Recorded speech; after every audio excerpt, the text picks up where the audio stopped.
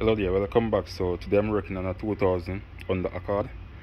The AC leaking, so they take it here for me to check on it, and I realize that the valve stem is leaking from the valve stem right here.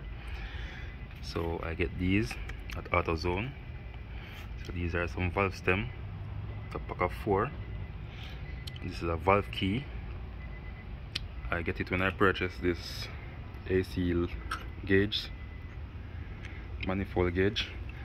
These are some Freon to use to charge the system. So I'm going to remove the valve.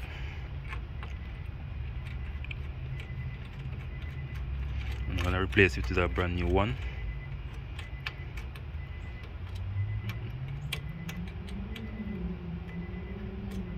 Sometimes it can be difficult to get out of the hole.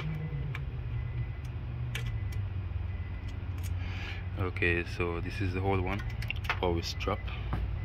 Okay, never mind, but that is the old one, so I'm going to get out one of these new ones. Try not to drop this one. Okay, so I'm going to put some oil on it, but first I'm going to get the oil, so I'm going to pause the video and get some oil to put on it. So okay, so I'm going to use some WD-40, just a little on the seal.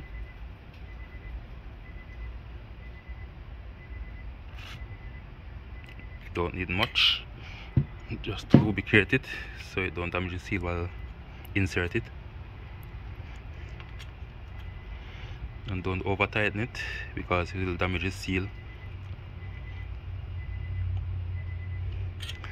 Okay, so that's it right there. So I'm going to put on AC gauge.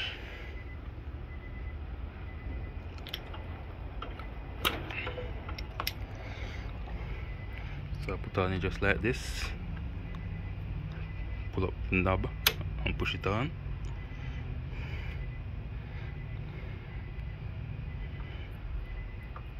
Okay, so that's how you replace your valve stem in your AC lines. You can get these at AutoZone. So if you find this video useful, please like, share, comment, and subscribe to my YouTube channel. Thank you all for watching. Catch you another time. Bye.